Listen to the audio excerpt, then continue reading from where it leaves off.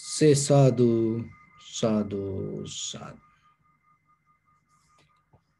So, dear Dharma practitioners, as you know, this is our human body, 70% water. So, the water is very important for all of us. And without water, we cannot survive. And even it says, kind of like this life from the beginning of this world, this life start from the water. So no one going to argue about that. And we all appreciate, we all respect, and we all need the water. So then just think of yourself. So the water is very important and where it is very precious and we all need it. Then how about if somebody take you and put you in the middle of Pacific Ocean? Because it's water. It's very important. And maybe you don't like Pacific Ocean. How about then the person take you and put you in the middle of the Gulf Ocean or the Arctic Ocean or the Indian Ocean? You're not going to like it. Even though we need water, that doesn't mean we're going to be just only with the water. Even though we came from water, even though 70% in our body is water, we are kind of living beings that base with land. So keep that same principle with your mind also. And when you look at the world, this world is like water. All the perception related to eye, ear, nose, tongue, body, mind is like the ocean. And we came out of that. Our life begins from that, not from beyond it. And we depending from it. We need it. But that doesn't mean you just can be only with that. Same like you are land-based living beings. Your awareness, your consciousness, your mind cannot survive with only the perception or this outside colorful world. You're going to be crazy. Your mind cannot handle it. But the peace, happiness, or the success, or your development, that everything going to be there with you when you have a moment separate from the perception or the worldly ocean or all this object related to eye, ear, nose, tongue, body, and mind. It's like the land for you. That is where you can be survive. That is where you're going to be safe. That is where you feel so comfortable. Even though you jump to water, maybe after 20 minutes, your body not going to handle it in a healthy way. The mostly 20 minutes, good. Then after 20 minutes, if you are a very well-trained person, maybe you can go for 1 hour, you can stay. And then after that, what will happen? The body start to react in different way. So same like nothing wrong in that what you see, hear, smell, taste, or feel, associate, or think. But remember, if you don't recognize the limit, or if you don't recognize your land, resting period, moving away from that, finding little time to be alone yourself, and your deeper, your mechanism, this is the physical, mental mechanism going to be react in a different way. So understanding this method is kind of like the bridge. So that's why Dharma is like a bridge.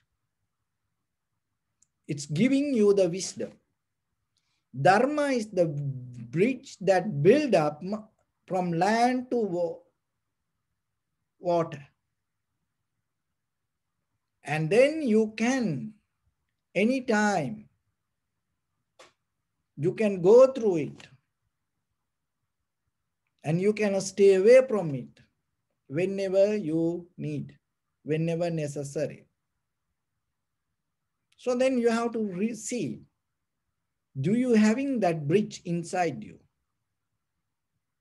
Do you build up that bridge inside you with the desires, and in between your satisfaction, your harmony, your peace, your tranquility state? Or are you just struggling with only the water?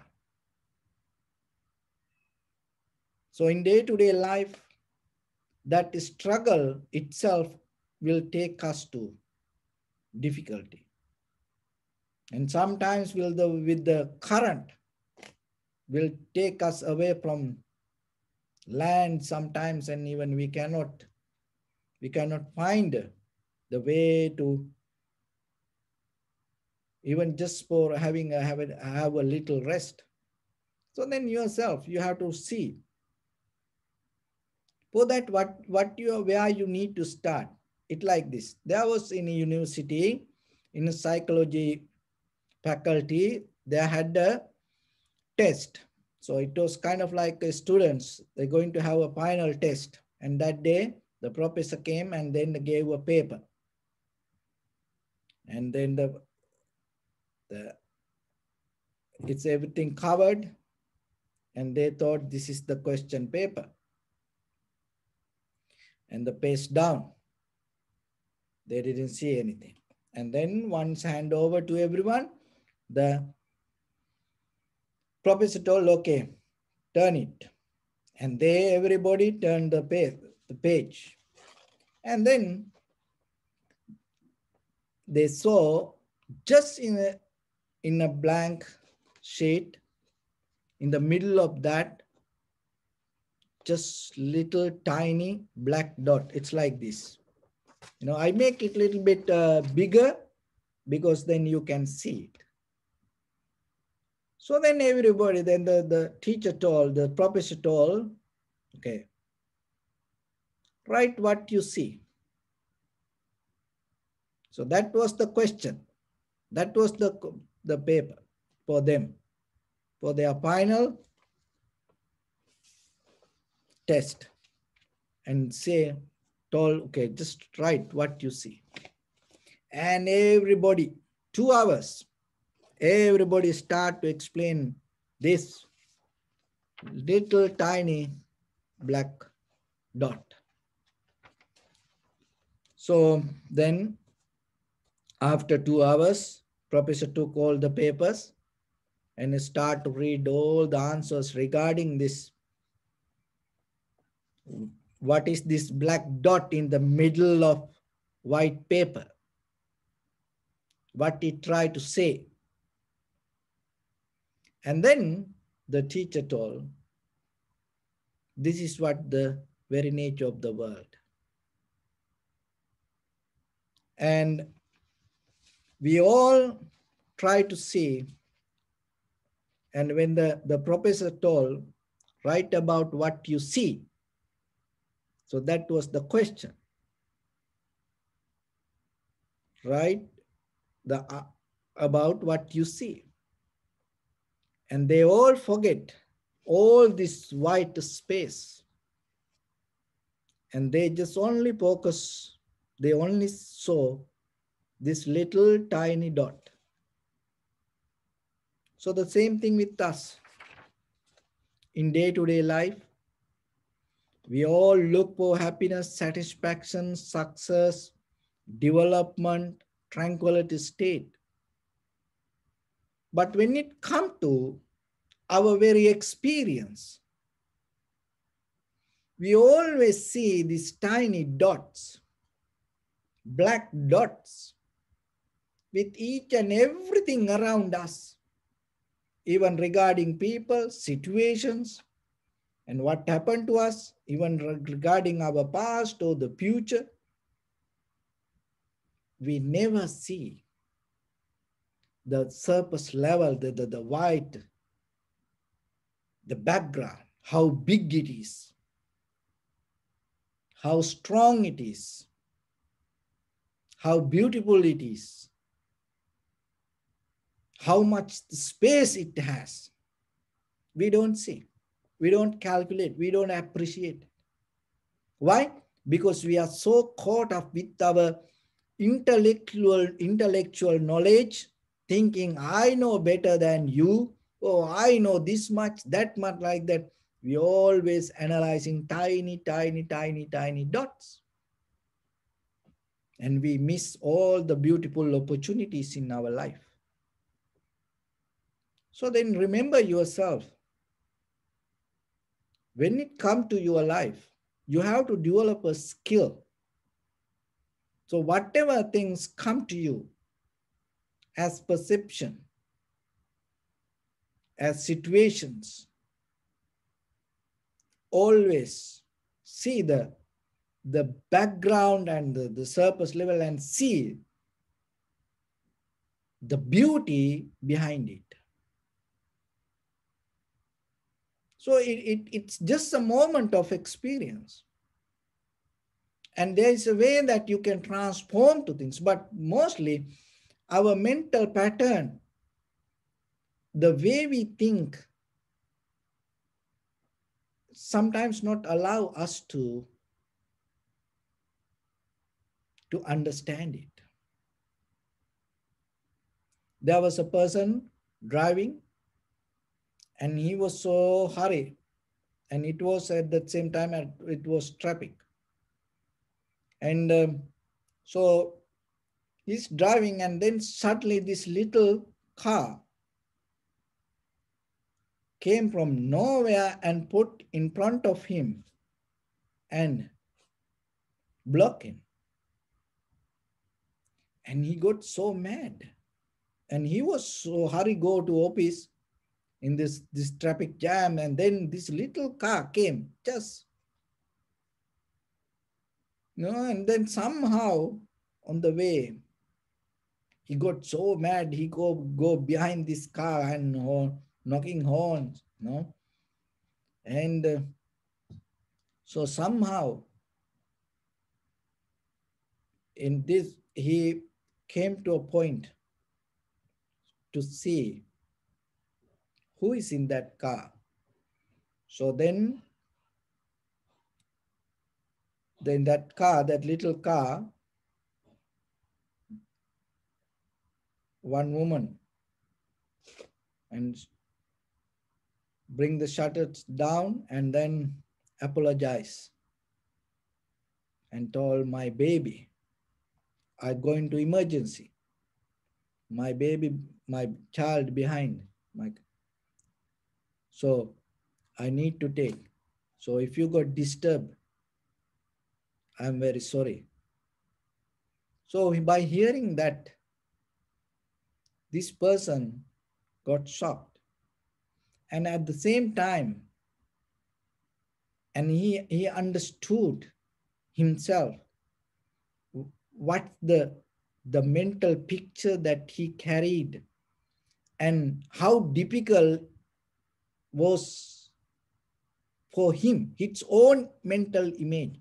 See, he thought maybe somebody, some young man or young girl try to, make fun or maybe don't care about people or kind of like that. He had many, many thoughts. And at the same time, all the logic, theories, all the dharma and everything came to him to prove how he is right.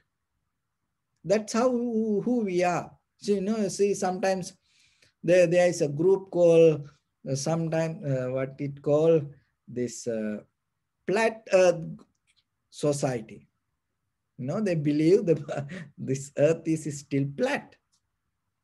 There's a flat earth society. And if you go to their websites, their YouTube pages, their Facebook pages, and sometimes they try to say things to prove and how right they are. So it's like that. So when something come to us, we the same. And sometimes we talk about meditation, and we sometimes that when it comes to ordinary life, it's nothing to do with meditation. You have to really apply your common sense, and at the same time you have to be practical in day-to-day life certain situations. You cannot bring your meditation theories to that and try to use it. It's like when you try to teach for a child to walk. You can bring many theories, but what the child need to do? Somehow the child need to come and start to walk. It is okay to fall down. Each and every moment that falling down is becoming a milestone for the success, not for the failures. That's all the times, like as children, when we, try to ride bicycles, how many times we fell down. But finally, once you start to get into that, once you start to find the balance and go 10 feet, 20 feet, it's bring you the completion of the effort. So in day-to-day life, you have to remember that what we see around us, and sometimes if we don't recognize it very clearly and we just only caught up in our mind, and that's going to become very difficult. Because the mind always, it says, mind bring all the information to tell, oh, you are right, you are right, you are right. But when it comes to reality, you have to remember that with the world outside and within ourselves, you need the wisdom to build up the bridge, to keep the communication and keep the connection. And if you don't understand it, the life itself going to become a struggle. So that's why all the teachings try to help us to bring that wisdom. So there's nothing you need to reject. It's nothing you need to hold. There's nothing to resist and nothing to hold. Each and everything is a part of the world. But when it come to in front of you, rather than pointing out to things, can you take that whole picture as one? That is one of the profitable skill you gain out of the meditation. You take everything as one. So that's how when we go to the vipassana level observation, in the beginning you observe inhalation, exhalation, tranquility state of meditation. And just the inhalation, exhalation become your primary mental object. But when it go to vipassana level, you recognize, you analyze. Oh, even though I recognize this inhalation, exhalation, it is a bodily action. So the body behave, and according to the body function, so the inhalation, exhalation happen. And then how your body exists like this? Because all of your body, your mind, according to the condition of your mind, the behavior of the body going to change.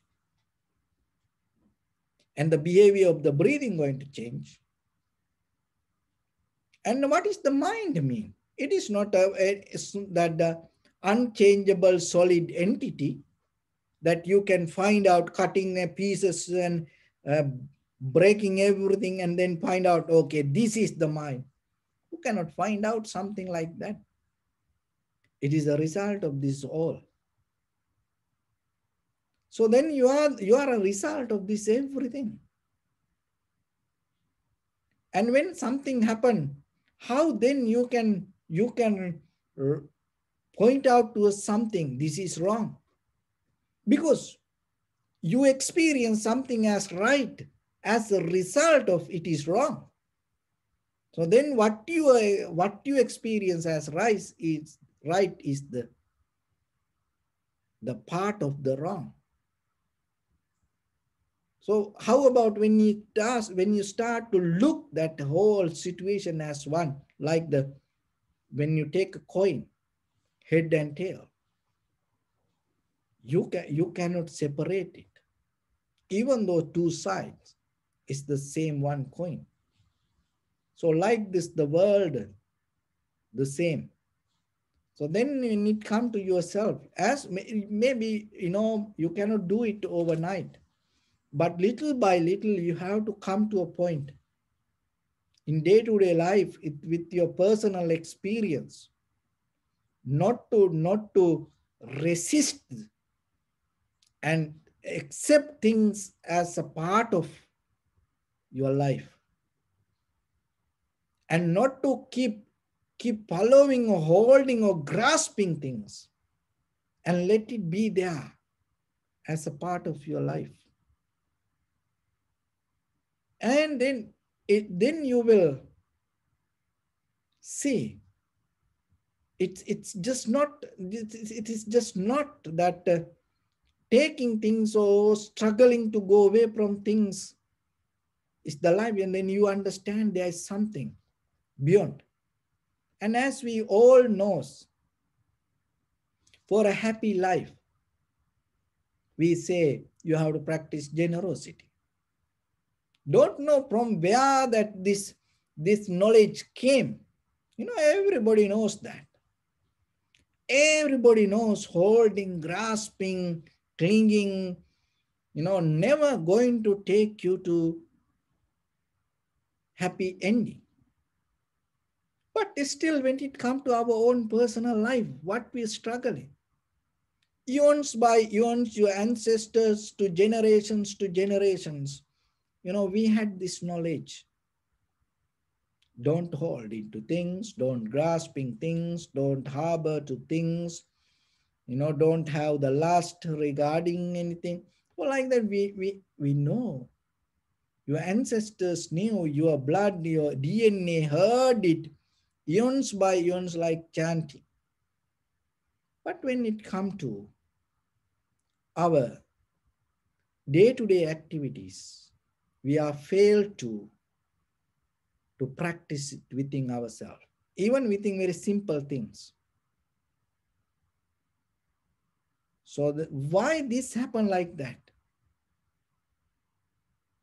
The very reason is this. So then from today, remember, start with you and never try to point out and separate things like this. And start to see the whole picture as one. That is where you gain the skill, rather than grasping, holding, clinging, and at the same time, rather than resisting arguing, fighting. There is a way you can take this everything as a one and everything giving the same picture. So when you are able to develop it as a mental quality, so like your whole body, you take it as one. When you cook, you use your whole body as one. When you sleep, you use your whole body as one. When you watch TV, when you do something, you use your whole body as one. When you hold the pen, you use your whole body as one. And even when you want to think, just imagine, there are many people use this kind of techniques. Just you visualize yourself, your entire brain cells, nerve system start to function to 100% fully and focus towards that whatever the field you want to. So like that's mean you at least you come to a moment to understand you that you become one. So in day-to-day life, you start to practice yourself with physically, start with physically. Don't separate things. Separate, and then that things is good for understanding, to practice and to learn. It is a method to practice point of view that we take that. But when it come to finally, when it come to life, you have to accept everything as a part of life. So when the day come for you to not to separate the land from the sky and land from the wind, that the sun from the wind, the cloud, if you're not going to separate from the land and the landscape, when you're able to take this everything as one, you say, oh, this is a beautiful day. How you say it? Why you say? Because you take that everything as one. That's why you say it. But when it comes to you, deeper in your consciousness, use the same principle, the same simple principle method. When things go, when things difficult, when things become bad, sad, hard, just take it. It's a part of life. And that way you will see the moment by moment, your mind start to come to a point to absorb and hold and become strong. And then rather than changing according to this outside, the mind start to become neutral. In that neutral level, your awareness going to become more and more and more stronger. That is the beginning of undisturbed mind. When you have that undisturbed mind, though you start to recognize this worldly nature and beautifully, and this worldly nature you recognize with equanimity, and that is where your response not going to become resisting or grasping according to that whatever the perception. So when you come to that moment, that is where deeply you're going to recognize that your tranquility state and the joy, the happiness, and the beauty of this human mind and beauty of this practice. So it is possible. And then in day-to-day life, as you usually say, how beautiful day it is. Remember, look into inside you and include that inside experience also to that outside experience. And then that is where your completion going to happen. So with that, I bless upon everyone with this good practice. May all of you be well, happy and peaceful. May no harm come to you. May no difficulties come to you. May no problems come to you. May you also have the patience, courage, understanding, and determination to meet and overcome inevitable difficulties in your life during this time period. May everyone stay healthy and safe. And finally, may all of you attain supreme bliss of Nibbana. Sabbityo vajjantu sabbarogo vinasatu mate bhavatvantarayo sukhi digayuko bhava. Ittavatacha ammi sampadang punya sampadang sabbe deva numodantu sabba sampatti siddhya sabbe bhuta numodantu sabba sampatti siddhya sabbe satta numodantu sabba sampatti siddhya idammi punya kammang asavakkaya vahang hotu sabba dukkha pamuncatu. Bless.